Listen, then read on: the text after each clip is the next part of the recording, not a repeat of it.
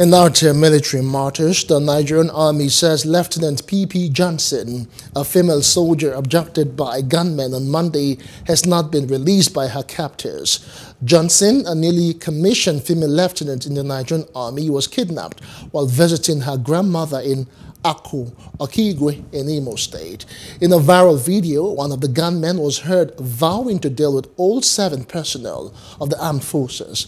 Now, the Director of Army Public Relations, Brigadier General Onyema Nwachukwu, debunked reports that the female soldier had been rescued by security operatives. The army spokesman said her abductors still dehumanized the officer despite coming from the southeastern part of the country. He also chided them for claiming to be freedom fighters, describing members of the proscribed indigenous people of Biafra as being terrorists. Now, staying with the Army, the General Officer Commanding 81 Division, Major General Obinna Ajonwa, has raised an alarm over the illicit use and peddling of drugs in the society, especially in the barracks, with a promise to take the fight seriously in 2023.